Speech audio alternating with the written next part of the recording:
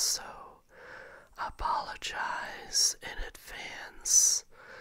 I've kind of had a little setback as the day has gone on today, where it pertains to me being sick. It's been very windy and cold here in Virginia, and the temperature has gone up and down for days. So it's been really, really hard for me to shake this illness that I have. And I'm a little bit out of breath. And my nose is all red.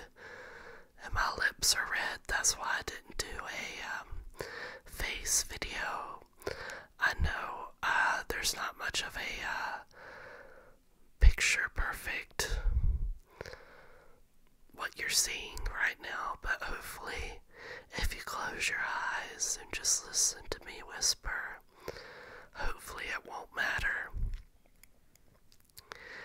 I told you guys when I released my top 10 favorite movie video that I might be turning it into a series, because I love movies. I grew up watching so many movies, and I just love them. I love a good movie. And today I actually finished watching one of my favorite 80s movies. And so I thought it would be fun if I did a top 10 favorite 80s movies list. And it was really hard for me to pick only 10 movies. Very hard, because I love 80s movies. Like, they don't make them like 80s movies anymore. But I pretty much thought about it, and I think that my list is ironclad. So let's laminate it like Ross does with his list of actresses he can sleep with on Friends. So it's done. So I've gave it a lot of thought.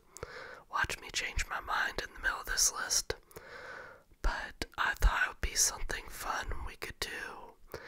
And it's something where you learn a little bit more about me and what I love, where it pertains to movies, books, it don't matter, books, food, whatever.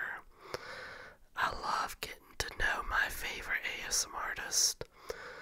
So, and please put down in the comments, I am going to try to do this weekly for you guys. I'm going to start with movies, and then when I'm done with those, so every month, weekly, I'll do like, favorite action movies, favorite rom-coms. Like the ending of this month can be movies, but like next month it could be like my favorite foods, like favorite Chinese dishes or favorite American dishes, so on and so forth. Because I remember Calming Escape doing a top 10 series back in the day, and sadly I do not think she has those videos anymore, but I love them. So let me know down in the comments what top 10 movie list you would like to hear from me next week, whether it be rom-coms or books to movies or action movies, horror movies. It doesn't matter. Doesn't matter at all. So just let me know down in the comments. And then I would also love to know what your favorite 80s movies are. So let's get started.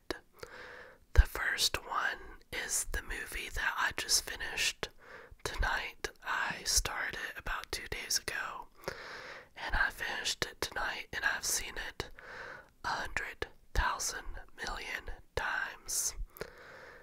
It is a Tom Hanks movie. It was released in 1984. It stars Tom Hanks, Daryl Hannah, John Candy, and Eugene Levy. So do do do do do do do do do do do do do do do do do. Did you guess it? The movie is Splash. This movie I remember being obsessed with when I was 6 years old, because I lived at the beach when I watched this movie, and I was obsessed with mermaids, and I was obsessed with love too. And I thought Tom Hanks, when he was younger, was so cute in like a very nerdy way. Like, I watched him in Big, I watched him in Sleepless in Seattle, A League of Our Own. Like, I was a big fan of him when I was younger. I still am. I love Tom Hanks. Top 5 for sure. But I just think that they don't make movies like Splash anymore. It's a very original concept. Where a regular adult male falls in love with a mermaid, and it's funny, it's romantic, and the ending made me cry. I'm not gonna lie. This last time that I saw it, when I finished it during the credits, and that song came on. What was the song called? When Love Came For Me. I mean, like, I started crying like a baby. And it just made me think of all the times I watched it with my mother. I just love it. Such a good movie. And Daryl Hannah and Tom Hanks had such good chemistry too. I'm not a huge fan of Daryl Hannah. Well, actually, I kinda am a fan of her, because I love her in Grumpy Old Men as well, and then I also love her in A Walk to Remember. But I guess she quit Hollywood because I haven't seen her in a movie recently. But so that is number 1. Like I said before, these movies are in no particular order. Like, number 1 isn't number 1, and number 10 isn't number 10. I love all these movies just the same. Okay, number 2 is another movie that me and my mom used to watch all the time. This movie stars Elizabeth Shue, and it was released in 1989. Can you think of what movie it is? Adventures in Babysitting. Adventures in Babysitting is my favorite Elizabeth Shue movie. It's just one of those movies I can watch over and over and feel that nostalgic feeling every time I watch it. Just, I feel like that 6-year-old again that watched it and thought how amazing it was that they went to this big city and they found Thor and the kids, and the kid that has a crush on the babysitter, and Daryl, the funny kid that just wants to tag along. And it's so funny. And just in case you've never seen it, Elizabeth Shue's character pretty much her boyfriend blew her off. At the beginning of the movie, they're supposed to go on a date together, and instead of going on a date, she has to babysit two kids, a 15-year-old and a 7-year-old, named Sarah. And oh man, what's the oh man, it's right there. I hate when I do this. Brad. See, I told you guys I get it. And he has a crush on her. And then there's Daryl, which is the geeky, funny next door neighbor. And then you have her best friend that runs away from home as she's babysitting these kids. And she begs her to come into the city and pick her up from the bus station. And of course, all these shenanigans start happening. And there's a really good scene in a jazz club that I absolutely adore. Oh my gosh. One day, if I ever have kids, they will know movies like this. Okay, number 3. I think this one may have been on my top 10. I can't remember. But this movie was also released in 1989. It stars John Travolta and Kirstie Alley and the voice of the wonderful and talented Bruce Willis. And that movie is Look Who's Talking. Oh. Another movie that I watched when I was growing up.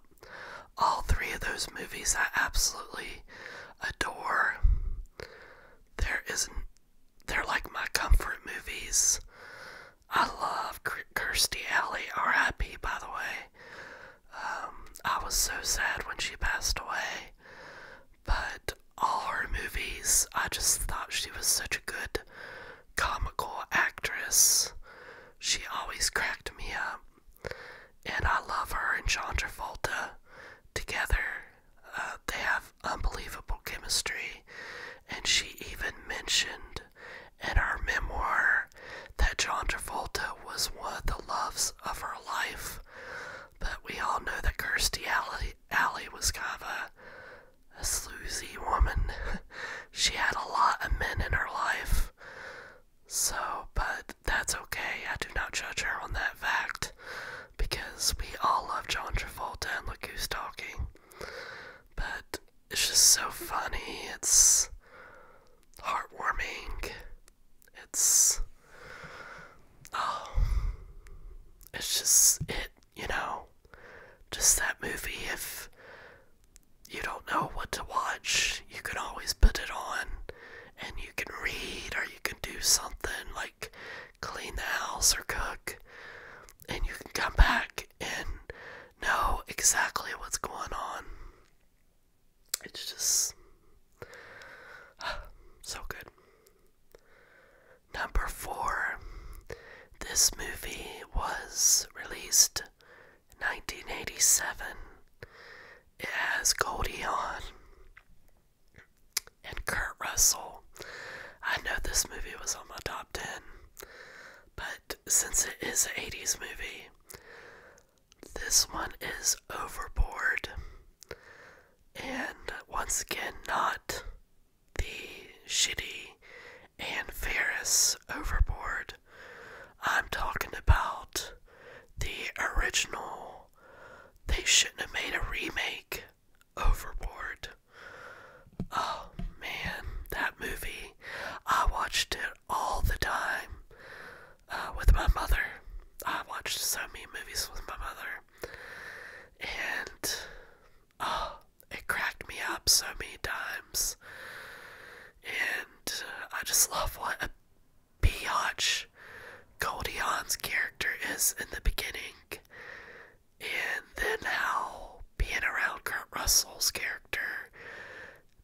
deserve for the better. And then they have a really good love story. And the kids, his 4 sons. Well, just in case you didn't watch my last video, my top 10 video, Kurt Russell's character, his name is, oh my gosh, is it Dean? His name's Dean, and he is a carpenter, and he goes to this yacht to build a shoe closet for this very rich biatch of a woman, who is Goyan's character, whose name is Joanna. But in the movie, she falls off her yacht, and she gets amnesia. And like, this movie would not fly nowadays because people are just so like, oh my god, how could he do that? Like, so she gets amnesia, and then Kurt Russell's character was like, oh, okay, well, I'll get her back for not paying me for building her shoe closet and being a biatch. So he pretends that she is his wife and the mother of his 4 sons. Yeah, let's not dissect that at all. But it's just so fucking good, you guys. Like, Goldie Hawn and Russell Crowe were already together in real life when this movie came out. And you can obviously tell because their chemistry is off the charts.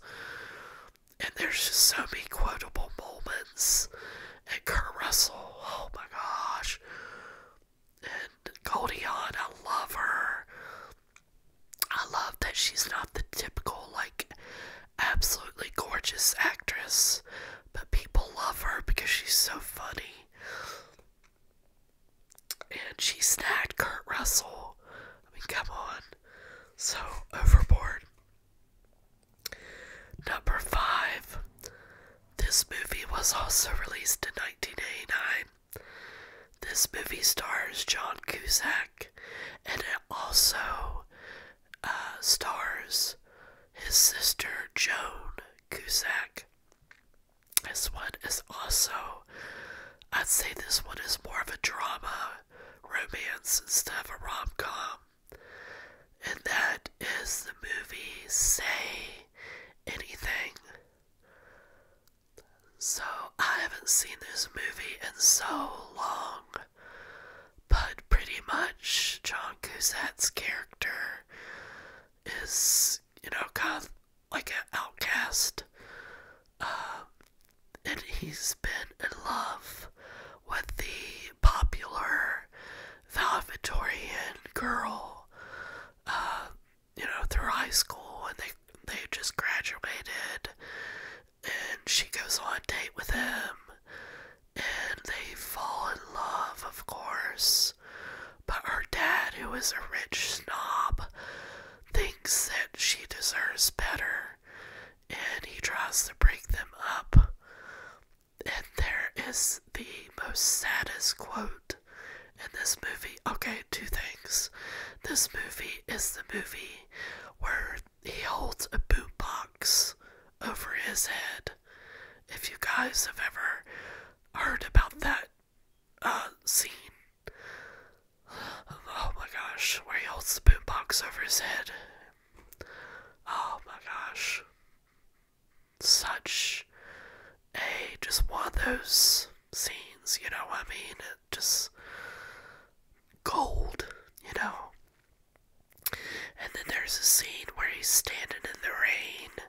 He's in a phone booth, and he's telling his sister, who is actually his really sister in real life, he's saying, she gave me a pen. I gave her my heart, and she gave me a pen. Oh gosh. I'm going to have to watch the movie now. Hopefully I can get it for free. I just love it. Okay, number 6. This movie was released in 1988. I watched it a long time ago, but I think I was a teenager when I really started loving it. And it stars Julia Roberts and the woman from, I think it's 2.5 Men, the one that passed away with the red hair, bigger woman, and a couple other actresses. I can't remember their name. But this one is Mystic Pizza. I don't know what I love about Mystic Pizza. I love that it's set in a small town. I love that it's set at a pizza shop because pizza is my favorite food. But it also has some pretty good plot points in the movie. Plot points that once again would not fly nowadays. I don't want to ruin it for you guys. But definitely watch it. I know it's on one of those free apps where you can watch it. It's, a lot of people think it's boring, but not to me. I love it. I don't know what I love about it, to be honest. I think it's Julia Roberts' first movie, and I just adore it. Okay, number 7. This movie was released in 1985. It stars Anthony Michael Hall and not Antonio Banderas, but Emilia Estevez, Molly Ringwald, and oh my gosh, what's Bender's name in the movie? What's the actor's name? Oh my goodness, is it Jeff? I forget, but it's Breakfast Club. I recently watched this movie again, and it's a classic. I recommend anybody out there that is still in high school, or even if you're not in high school, to watch this movie. It will change your life. It's pretty much just, let me see, how many students is it? There's more. Oh god. 5. It's 5 students, and they call themselves the Brain, the Outcast, the Athlete, the Princess, and the Criminal. And they're all in detention together, and they're all different people that typically wouldn't hang out in high school during normal school days. And they just realize at the end of the movie that they have so much in common. And it's just a movie about change. It's a movie about looking inside yourself and, you know, just seeing things from other people's point of views, you know, and it's just so good. It's one of my favorite Molly Ringwald movies. Number 8, I have not seen this movie in years, but I had to include it because I used to watch this with my brother, and then I watched it when I was a teenager. It's one of the only musicals I really love, and I need to watch it now that I put it on this list. And I can't tell you the actors that are in it. Like, I can picture them in my mind, but I can't think of their names. But the movie is Little Shop of Horrors. I remember quoting this movie, just going around and singing Suddenly Seymour is standing beside me. I mean, it's just so, it's cringy, but in a good way. It's Feed Me Seymour. You know, there's like this big plant eater flytrap. Sorry, I was trying to think of what the name of the plant was. Oh my gosh, that movie. Oh, I just remember loving it. It was so weird, but in a great way. You know, oh, if they ever remake